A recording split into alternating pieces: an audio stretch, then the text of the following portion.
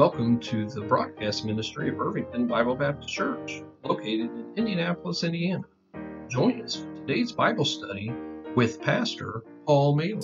Well, take your Bibles this morning to 1 Corinthians. 1 Corinthians. We're going to be a little bit in the New Testament, a lot of it in the Old Testament this morning. But the title of the message is, How Important Are You? So if you get 1 Corinthians chapter 3, how important are you? And I Google searched that term last night. I Google searched the term, quote unquote, how to know if you are important. It returned 2.6 billion results. 2.6 billion. I'm pretty sure. I get a little confused when you get that many zeros after a number because I've never seen that before. But 2.6 billion results for how to know if you are important. People, a lot of times, they like to act like they don't really care about what other people think. But those results would show you that actually it must be on their mind all the time, right? How important are they? And even a lot of times people will discount how important they actually are in a lot of situations and things. And that's what we want to look at here today. How important are you anyway? 1 Corinthians chapter 3, we're going to read verses 5 through 8 and see what the Apostle Paul says here. Of course, here in 1 Corinthians chapter 3, there was a dispute among the church there within the church. Some people were saying they were following Apollos. Other people were saying they were following Paul. And they were kind of contending with one another as to who was better or what have you. And this is what Paul had to say about it. Paul said in verse 5, Who then is Paul? And who is Apollos? But ministers by whom you believed, even as the Lord gave to every man. I have planted, Apollos watered, but God gave the increase. So then, neither is he that planteth anything, neither he that watereth, but God that giveth the increase. Now he that planteth and he that watereth are one, and every man shall receive his own reward according to his own labor. So if you just look at that verse and take it aside and everything, it makes it look like it says, well, I guess you're just not very important at all. And that's taking that out of context a little bit, and that's not really what the Apostle Paul was saying anyhow. I mean, there in verse 7, he said that neither Apollos or himself were anything, but it's God that gives the increase, and that's true. It is God that gives the increase. I mean, it doesn't matter how good you are and what it is that you do. If God's not in the thing, it's not going to increase. It's not going to show any profit. It's not going to be fruitful at all. But that statement is true. However, that does not mean that we don't matter to the work of the Lord, because we do. And that's what we want to look at here today. And ultimately, we're going to end up over in the book of Numbers. And I am hoping to be able to show you some things with the sons of Levi and kind of relate that to us in the church today. And we're going to see how important you actually are. Let's pray. We just pray all these things in Jesus' name. Amen. Amen. All right, servanthood. So we're servants of the Lord Jesus Christ. And we're called to be His servants. And to be a servant, or servanthood, as defined, is a state of being the servant of others. Go figure. Especially, I love it when people use the word that you're looking for the definition of, and they use the word in the definition. Like that. Oh, that's solved it. Thank you, Mr. Webster. That's awesome. This is out of Webster's 1828, by the way. The state of being the servant of others, especially of God. Scripture stresses the privileges and responsibilities of being a servant of God and points to Jesus Christ as the model of servanthood. And of course, we know from Philippians chapter 2 that the Lord took upon himself the form of man and humbled himself and became a servant. And he is our ultimate example. So that is true. But what I want to see here, and go ahead and turn back to Numbers. We'll be in Numbers. Go ahead and just go to chapter 4. Numbers chapter 4.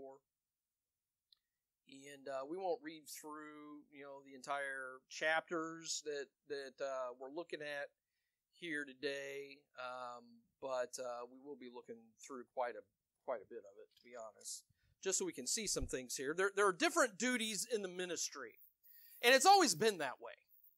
It's always been that way, that there's always been different duties in the ministry, and that's demonstrated here by the sons of Levi. Now, Levi, as you know, had 3 sons, or maybe you didn't know, now you do. Levi had 3 sons, okay? His sons were Kohath, Gershon, and Merari. Those were his 3 sons. And from that, you get the Kohathites, the Gershonites, and I guess the Merariites. That's what you get there. And they each had different duties to perform. So we know that the Levites, the Lord separated the Levites aside, and they were to be the priests, right? They were to be the priests. Moses and Aaron were from the tribe of Levi, and they were to be the priests. But not all the priests, quote unquote priests, not all the priests had the exact same duty to do. I think a lot of times we think to ourselves, well, the Levites were the priests, so they were all the priests, and they all did what the Bible says that Aaron was to do. That all the Levites did what Aaron did, right?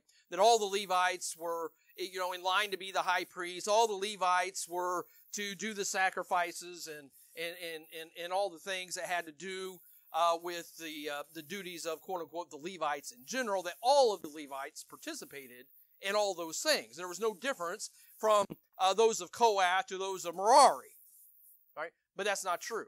They each had their own distinct responsibilities, as Brother Webster said. Servitude.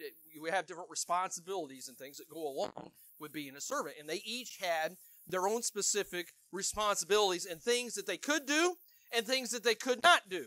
And even if they were in the family of things that they could do, if they didn't do what they could do the right way that they were supposed to do what they could do, there was a penalty to pay for that. So we're going to look at some of those things here today. So let's start off here. Okay, so there's different duties. There's different duties for the Levitical priesthood. Each of those families had specific duties that they were supposed to do. But all those duties came under the duties that Aaron had. So we have to look at Aaron's duties first. What were Aaron's duties? Numbers chapter 4. We'll read verses 5 through 15. Numbers chapter 4, verse 5 says, "And when the camp setteth forward," so in other words, when the camp was getting ready to move, when the camp was moving forward, when the camp was accomplishing some things and moving forward, when the camp setteth forward, Aaron shall come and his sons, and they shall take down the covering veil and cover the ark of the testimony with it, and shall put thereon the covering of badger skins, and shall spread over it a cloth wholly of blue, and shall put in the staves thereof. And upon the table of showbread they shall spread a cloth of blue, and put thereon the dishes and the spoons and the bowls and covers to cover withal. And the continual bread shall be thereon. And they shall spread upon them a cloth of scarlet, and cover the same with the covering of badger skins, and shall put in the staves thereof. And they shall take a cloth of blue, and cover the candlestick of the light, and his lamps, and his tongs, and his snuff dishes, and all the oil vessels thereof, wherewith they minister unto it. And they shall put it and all the vessels thereof within a covering of badger skins, and shall put it upon a bar. And upon the golden altar they shall spread a cloth of blue, and cover it with a covering of badger skins, and shall put to the staves thereof. And they shall take all the instruments of ministry, wherewith they minister in the sanctuary, and put them in a cloth of blue, and cover them with a covering of badger skins, and shall put them on a bar. And they shall take away the ashes from the altar, and spread a purple cloth thereon. And they shall put upon it all the vessels thereof, wherewith they minister about it, even the censers, the flesh hooks, and the shovels, and the basins, all the vessels of the altar. And they shall spread upon it a covering of badger skins, and put to the staves of it. And when Aaron and his sons have made an end of covering the sanctuary, and all the vessels of the sanctuary, as the camp is to set forward, after that the sons of Kohath shall come to bear it, but they shall not touch any holy thing, lest they die. These things are the burden of the sons of Kohath in the tabernacle of the congregation. So you're saying, what's going on here? Okay, so what's going on is they're getting ready. So I guess back up, rewind a little bit or something, I don't know. But it always bothers me that people today feel like they can just worship God any old way that they want to. They can do whatever they want. It doesn't really matter. It doesn't matter where they go or how they go or what Bible they use or how they dress or what their attitude is or anything else. They just feel, well, it doesn't matter because you can just do whatever you want to do. But if you go back and you study the Word of God and you see, especially back here, where the Lord started all this stuff off, He is very, very specific about how everything was to be accomplished. I understand that's the Old Testament. We're in the New Testament rather, and we're not under the law, and we have grace and all those things, and all that is true. But the Lord is very specific about how He wanted to be worshipped and how He wanted things to occur. I mean, he started off there with Moses and told Moses exactly how it is that he was supposed to manufacture all these things, right? The ark and the mercy seat and the tables for the showbread and the candlestick and everything else that went along with it, the laver and everything else of water and everything where they washed before they went in. Well, what kind of material the covering of the tabernacle, the tent, if you will, the tabernacle was supposed to be made out of, and the coverings that went all the way around the tabernacle and things. They had like the courtyard and things, and they had basically a fence around it that was covered with different cloths and different coverings, and he was very specific about how all that stuff was supposed to be put together.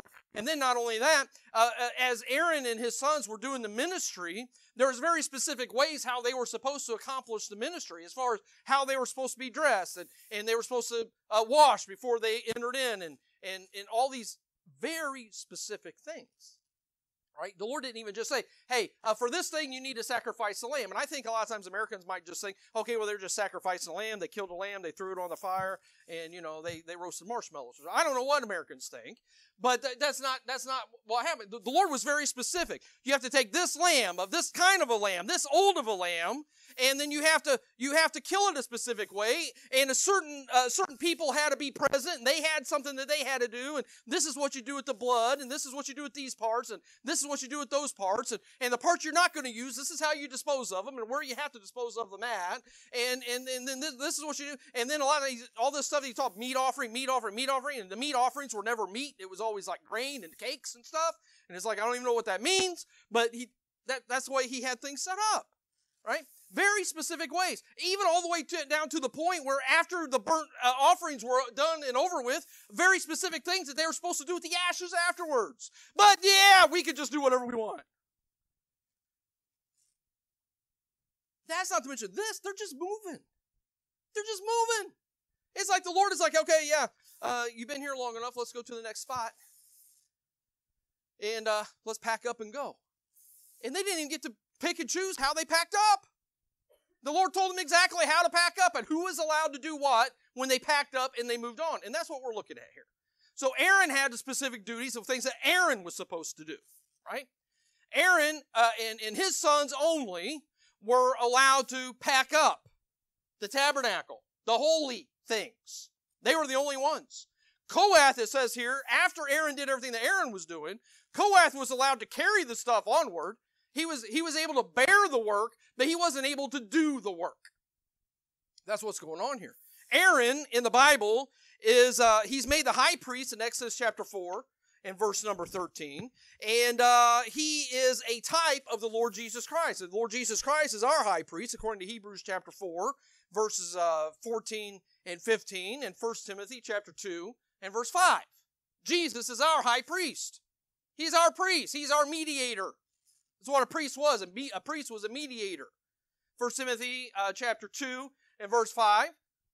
There's one mediator between God and men, the man, Christ Jesus. He's our high priest. Aaron was a type of the Lord Jesus Christ. So all the things that Aaron was doing here, the ministry that Aaron had is typified of the work that the Lord Jesus Christ does on our behalf. He's the one that made the sacrifice. Jesus Christ sacrificed himself for us, right? So on and so forth. So Aaron was a type of the Lord Jesus Christ here. So only Aaron could do the work that Aaron had to do, just like only Jesus Christ could do the work that Jesus Christ had to do for us. We can't do the work ourselves. We can't earn our own way into heaven. Only the high priest could do that. Only Jesus can do that. So there were things that only Aaron could do. Only Aaron could complete the duties of the high priest. If you look back real quick, just one chapter back, Numbers chapter 3, verses 1 through 4, you're going to see what happens here when Aaron's two oldest sons stepped out of line. They stepped out of line. They were Aaron's sons. They were in the right line. But they didn't approach things properly. Numbers chapter 3, verses 1 through 4 says, "These also are the generations of Aaron and Moses in the day that the Lord spake with Moses at Mount Sinai. And these are the names of the sons of Aaron: Nadab, the firstborn, and Abihu, Eleazar, and Ithamar.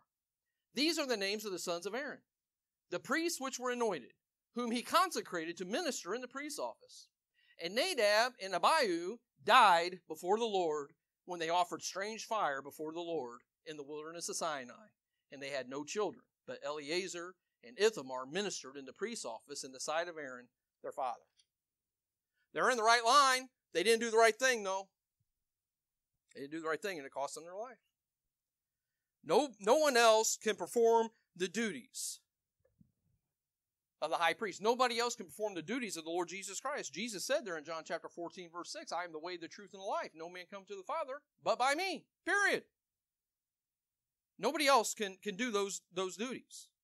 Now, in order to be a servant, first and foremost, the thing that you need to do to become a servant of the Lord is you have to be in the family. You have to get saved. You have to get saved. If you never accepted Jesus Christ, your personal Lord and Savior, you can't be a servant. You can't be.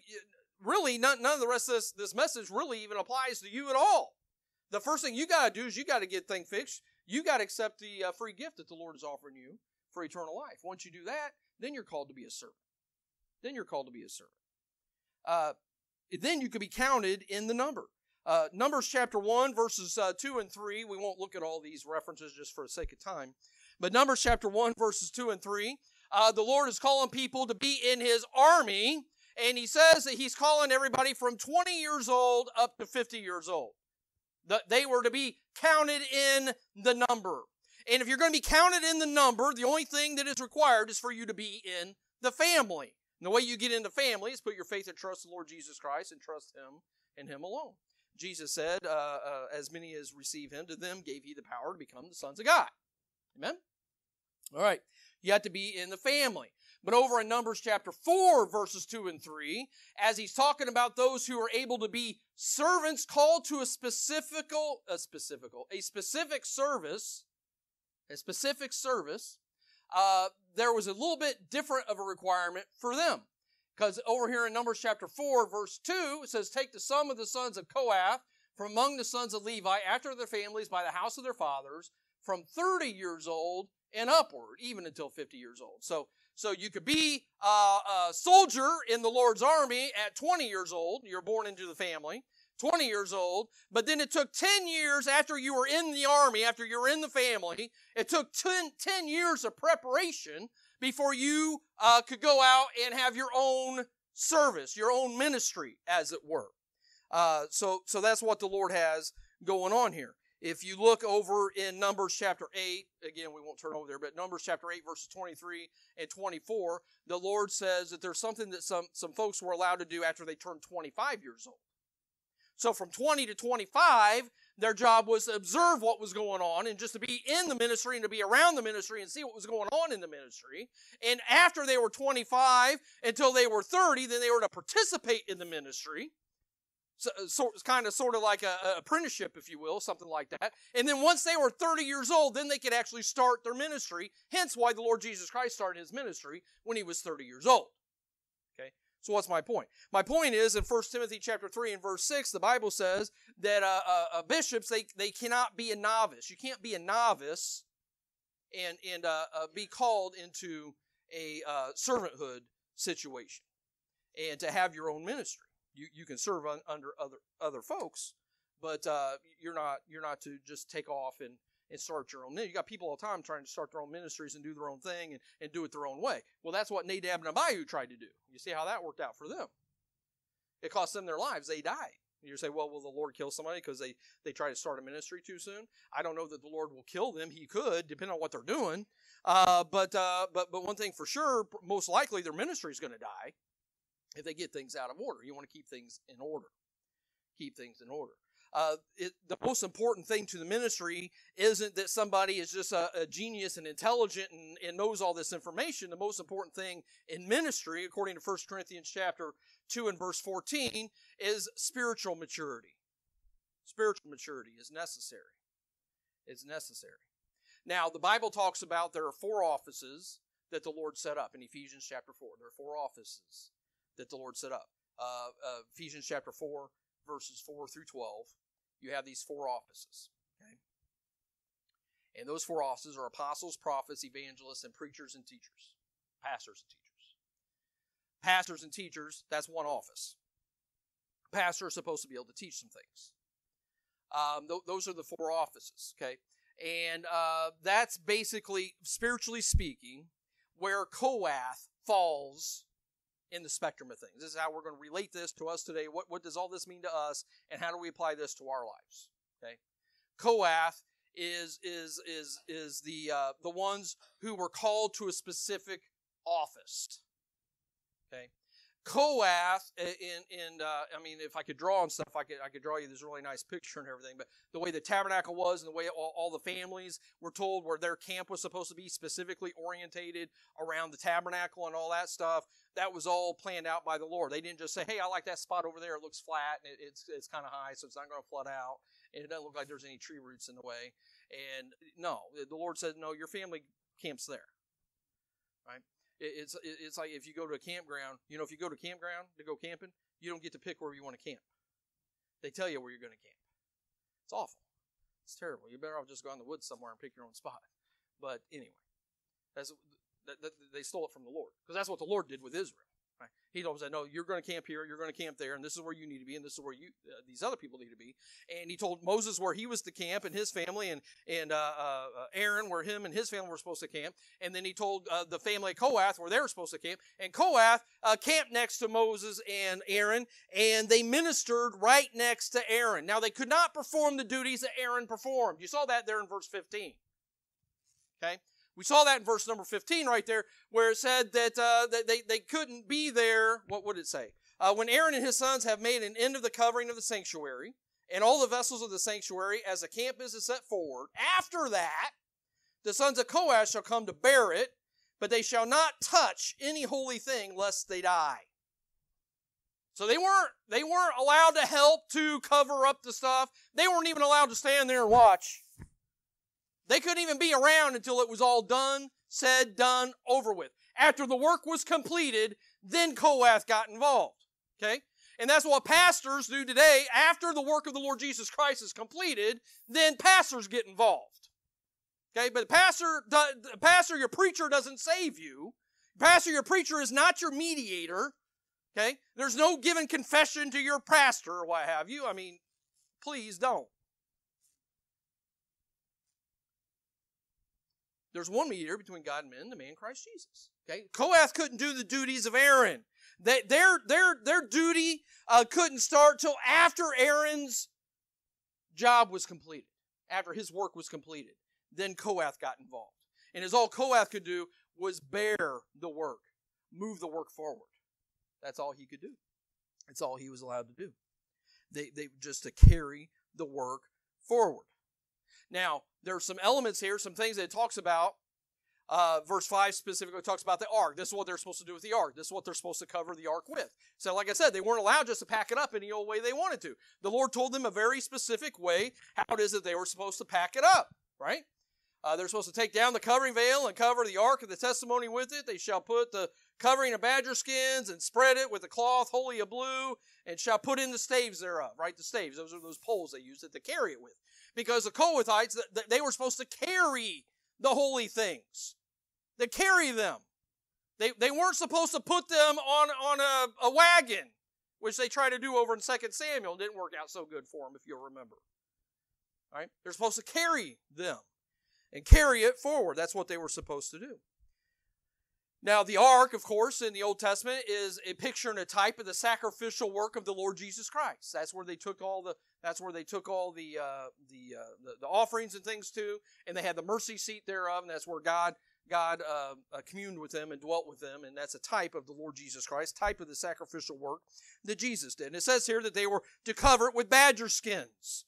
They covered it with badger skins because badger skins were typified in a type of the flesh of the Lord Jesus Christ, because he did his work for us in the flesh. And the outer covering was in blue, and blue is showing the divinity that was involved. And the outer covering was the blue.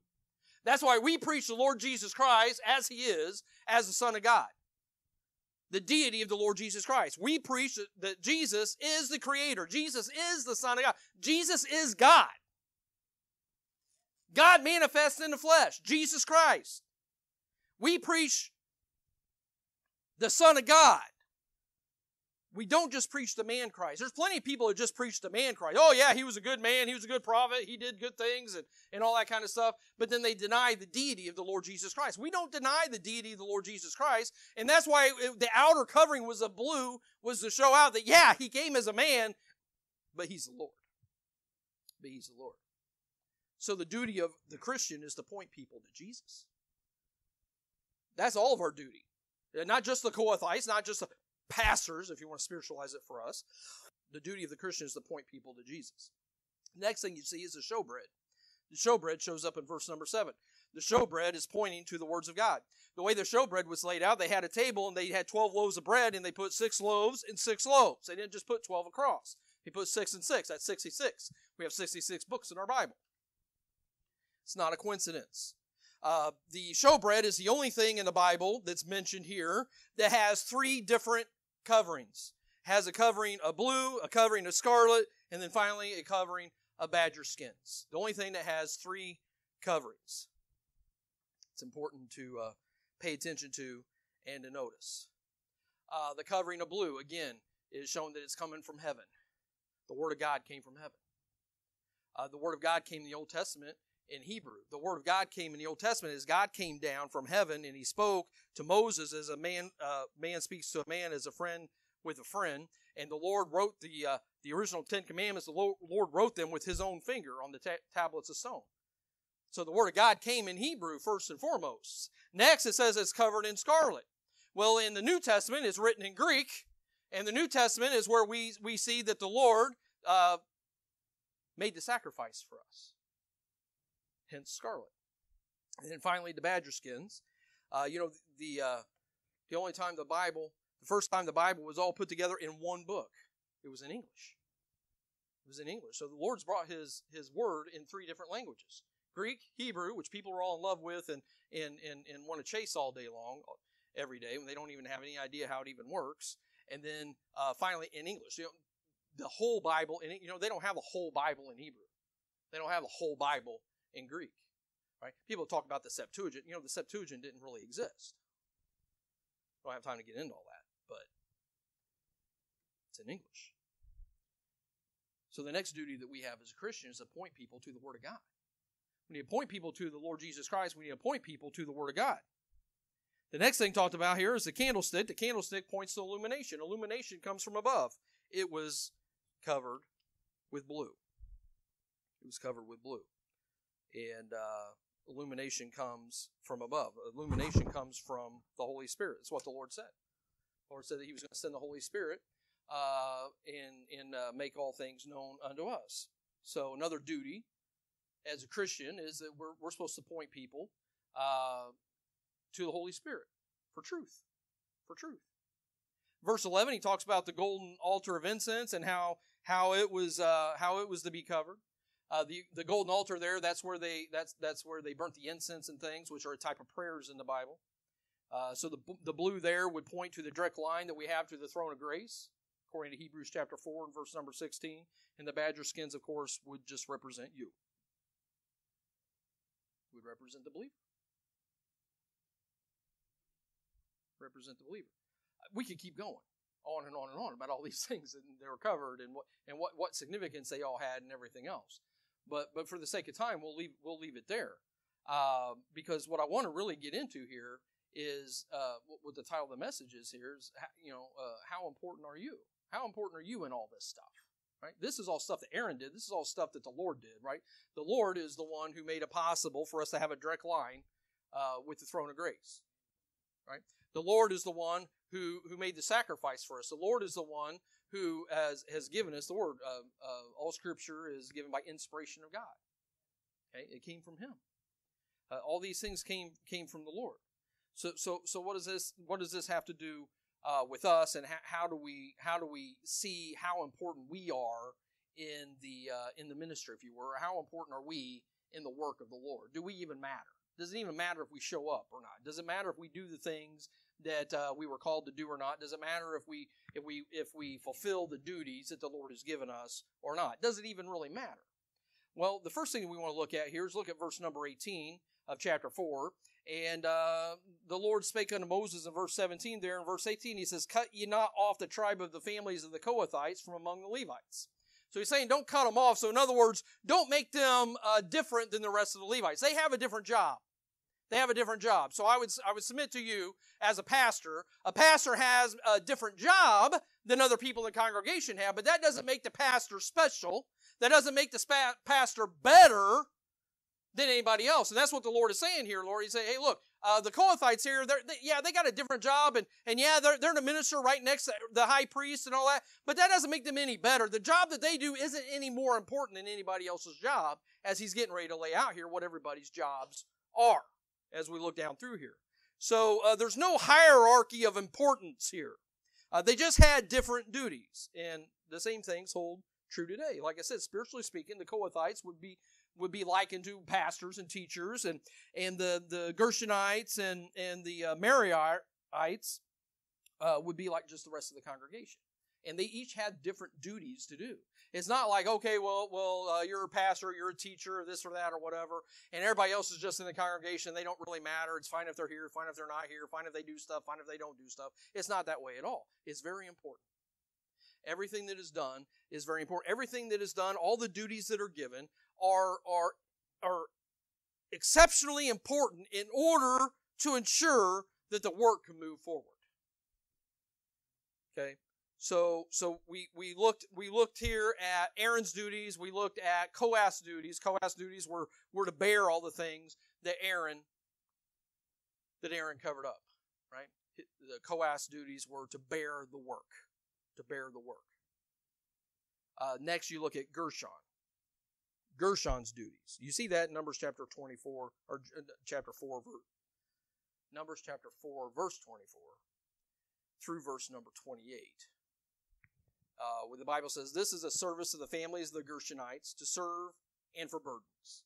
And they shall bear the curtains of the tabernacle and the tabernacle of the congregation, his covering, and the coverings of the badger skins that is above upon it, and the hanging for the door of the tabernacle of the congregation, and the hangings of the court, and the hangings for the door of the gate of the court, which is by the tabernacle, and by the altar round about, and their cords, and all the instruments of their service, and all that is made for them, so shall they serve.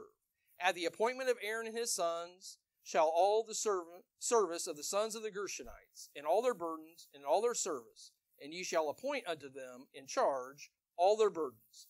This is the service of the families of the sons of Gershon in the tabernacle of the congregation, and their charge shall be under the hand of Ithamar, the son of Aaron the priest. So, the Gershonites, they were responsible for all the coverings. They're responsible for the tent that covered over the top of the tabernacle. They're responsible for all the coverings that went round about the courtyard as it was segregated. And they had coverings for gates, and they had coverings for walls, so people couldn't just see in there and see what was going on. Their job was to carry all the coverings. You think, wow, that doesn't sound so nice and that doesn't really sound all that hard. The Kohathites, man, they got to carry everything by hand and everything. He doesn't tell them they have to carry it by hand, right? They're able to use wagons and stuff. They're going to get wagons later on, and they're allowed to use wagons and horses and mules and carts and the whole 10 yards and everything else. But I don't know if you've ever tried to carry a tent. I mean, like a real tent. I don't mean like a little pup tent that you get from Walmart. I mean like a tent like we got that we use like for tent meetings and stuff. No thanks. Those things are heavy. Their job was to carry the coverings. They had to carry all the coverings and move around. The coverings of the fence that were round about and everything else. So what does that have to do with anything? Well, the coverings are a type of, for us, if we're going to relate this to ourselves, because that's what we want to try to do. We want to try to take this and relate this to ourselves the best way we can, devotionally and all that. And so we're looking at this and we're like, okay, so if the Kohathites are like pastors and teachers, then who would the Gershonites be? And the Gershonites would be all the ministries that are involved in the church that are visible. Because the coverings were visible. They weren't invisible. It'd be pretty hard to carry them around if they were invisible. Right? They're visible. It's things that people can see. Right? So this would be all the things that people could see. Right? People could see musicians as they're up here playing music. People could see the singers as they're singing. People could see the children's workers as they come and go with the kids and working with the kids or whatnot. And people can see ushers taking the offering and different things like that. They're the things that people can see. So that's what the Gershonites are a type of. And then you have Merari. You have his foot. So what are they? What do they do? What is their job? Well, you look at chapter 4. I don't know why I keep saying chapter. Chapter 4, verse 29. You see the duties of the Merarites. As for the sons of Merari, thou shalt number them after their families by the house of their fathers, from 30 years old and upward, even unto 50 years old, shalt thou number them, every one that entereth into the service to do the work of the tabernacle of the congregation. And this is the charge of their burden. According to all their service in the tabernacle of the congregation, the boards of the tabernacle, and the bars thereof, and the pillars thereof, and the sockets thereof, and the pillars of the court round about, and their sockets, and their pins, and their cords, with all their instruments, and with all their service, and by name you shall reckon the instruments of the charge of their burden. This is the service of the families of the sons of Merari, according to all their service in the tabernacle of the congregation, under the hand of Ithamar, the son of Aaron, the priest. Right, so what's this talking about? They get to carry all the fence posts. They get to carry all the fence posts. The boards, the posts, the pillars, the pins that put them together. That's what they got to carry. They got to carry all that stuff. And what is that? What is that similar to, or what would that be compared to today? That'd be compared. Those were structural items. Those were things that were behind the scenes, structural. That, hey, look, the tent couldn't stand up, the walls couldn't stand up if they didn't have the structure. The structure is required, but you don't really see the structure. Thank yourselves that you can't see the structure behind, underneath us, or above us in this room right now. They're invisible to you. They're not visible. You don't see them. And just be thankful. Just trust me. Just be thankful. These are all the things that people don't necessarily see. But there are still things that happen. There are things that have to happen in order for the ministry to move forward. Whether it's talking about maintenance that's done, whether it's talking about cleaning that's done, whether it's talking about lawn care that's done, whether it's talking about shoveling snow or whatever it might be. All right, things that you don't see them happen, but they just happen. A tract procurement, right? Somebody, right? Make sure that we always have gospel tracts. Keeps them organized and all that kind of stuff. Takes care of that for us, right? We have some sort of an AV ministry, right? That stuff just happens behind the scenes. Just kind of happens. It's just there, right? It's not all just miraculous, right? People are behind this. The church is clean. Every time you come in, the church is clean. Be thankful the church is clean. Be thankful we don't pass around a list. Say, okay, this week it's your turn, Caitlin. Right? These are things that are important for the structure of the ministry, important things that have to occur. But people don't really notice them. People don't really realize. Somebody has to maintain the piano. Somebody has to tune the instruments and all these different kinds of things. Somebody has to make sure they got good strings on them and all that kind of stuff and whatever else it takes. I couldn't even tell you. Right? These things that go on behind the scenes. Financial duties. Right? Somebody makes sure the light bill gets paid every month. The water bill gets paid every month. You have water. You have lights. You have coffee back there. These are things that happen behind the scenes. All these, everybody is involved in the work. That's the point. Look with me in 1 Corinthians chapter 12. 1 Corinthians chapter 12. I'm trying to give you a lot of information in a really short amount of time, so it probably seems like I'm rushing. Not like from Moscow, but I'm rushing. There's a lot of information. A lot of information. Been reading through these things and everything, and the same thing just keeps coming up and coming up and coming up and coming up and coming up to me is the fact that, number one, the Lord expects things to be done a specific way. He has specific duties set apart for specific people to do, and it's extremely important to the ministry as to whether they do them or not. Everybody is involved in the work. 1 Corinthians chapter 12, verse 12. For as the body is one and hath many members, and all the members of that one body, being many, are one body, so also is Christ. For by one Spirit are we all baptized into one body, whether we be Jew or Gentile, whether we be bond or free, and we have all made to drink into one Spirit. For the body is not one member, but many. If the foot shall say, because I am not the hand, I am not of the body, is it therefore not of the body? And if the ear shall say, because I am not the eye, I am not of the body, is it therefore not of the body? If the whole body were an eye, where were the hearing? If the whole were hearing, where were the smelling? But now hath God set the members, every one of them, in the body, as it hath pleased him. And if they were all one member, where were the body? But now are they many members, yet but one body. And the eye cannot say unto the hand, I have no need of thee, nor again the head to the feet, I have no need of you. Nay, much more those members of the body, which seem to be more feeble, are necessary. And those members of the body, which we think to be less honorable, upon these we bestow more abundant honor. And our uncomely parts have more abundant comeliness. For our comely parts have no need, but God hath tempered the body together, having given more abundant honor to that part which lacketh, that there should be no schism in the body, but that the members should have the same care one for another. And whether one member suffer, all the members suffer with it, or one member be honored, all the members rejoice with it.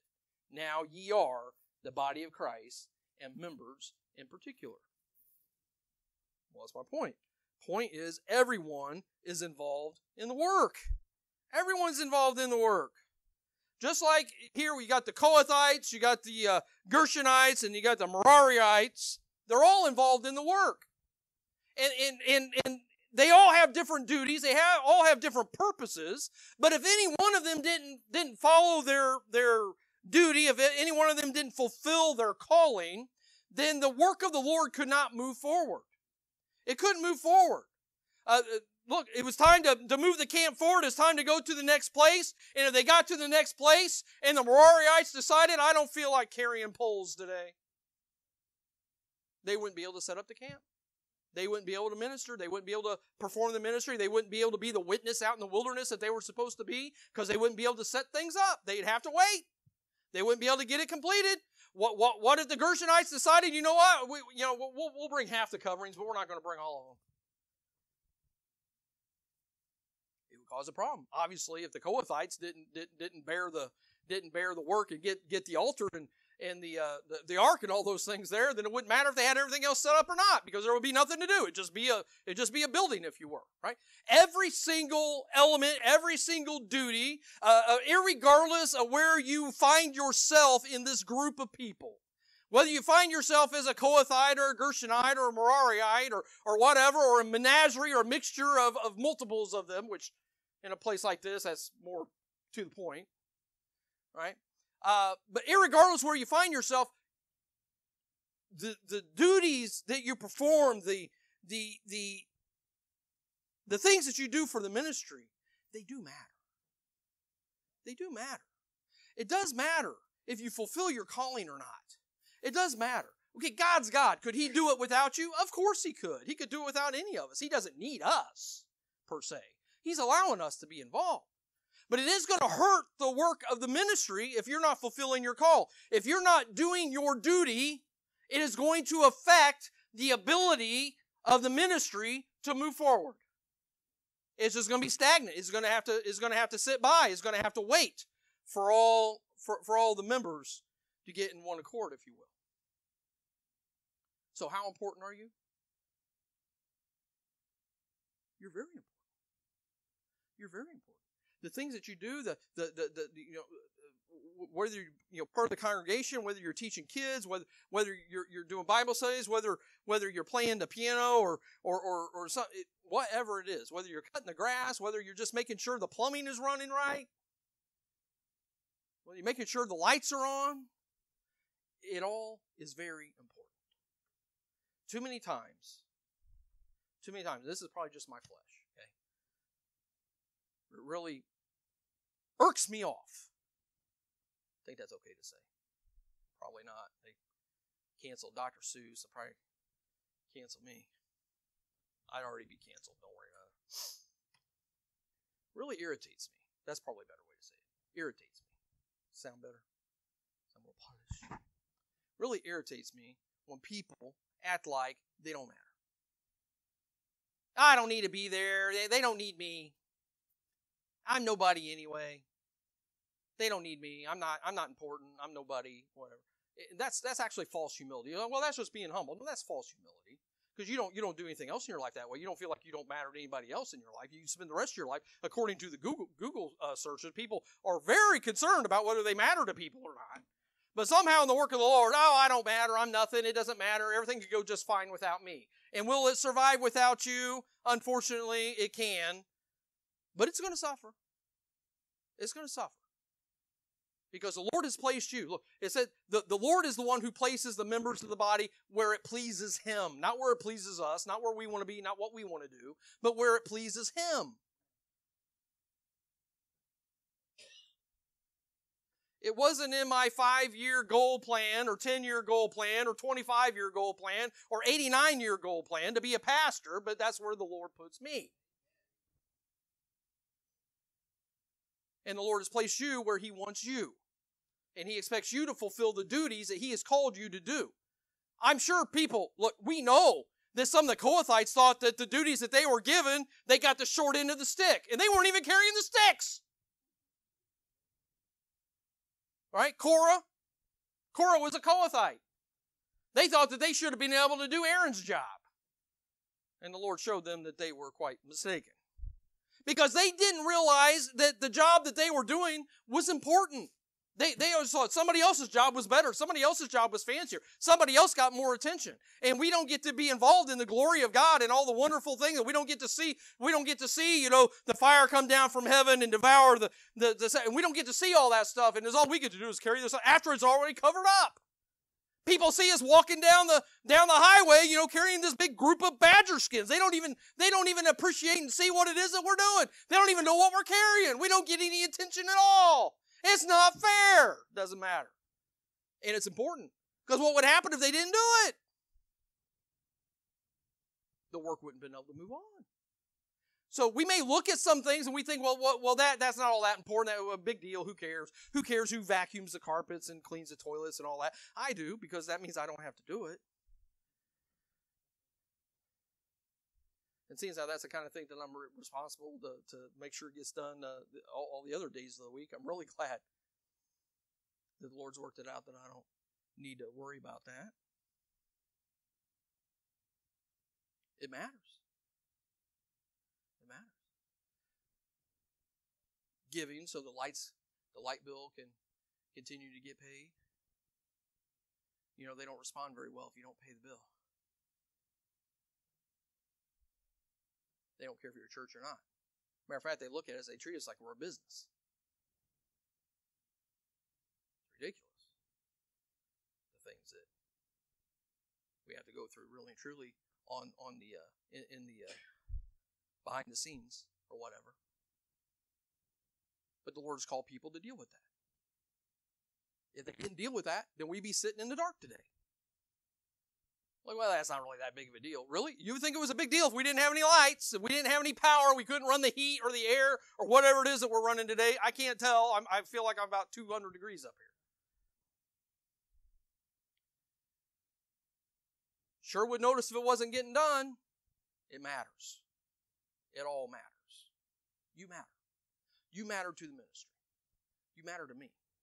You matter to the other people that are sitting around you. You matter. You might not matter to the world. You might not matter at work. You might not even matter at home. But you matter here. So if you're not sure where you fit in all that stuff and what your duties are supposed to be or what it is that you should be doing or shouldn't be doing or if you should be doing more or you should be doing, well, nobody should be doing less. But whatever it might be, if you're trying to get all that stuff figured out, get it figured out. The altar is open. Heads bowed, eyes closed. But more important than anything else, we all been talking, this whole message has been about the servants of God and what it is that they need to do. And how it is that they need to fulfill their duty. But if you're not saved today, if you don't know Jesus Christ, your personal Lord and Savior, none of this stuff probably made any sense whatsoever to you and didn't affect you at all. But what will affect you is if you die today, and you don't know for sure that you go to heaven when you die, if you don't know that for sure, without a shadow of a doubt, don't leave here without talking to one of us. This altar is open.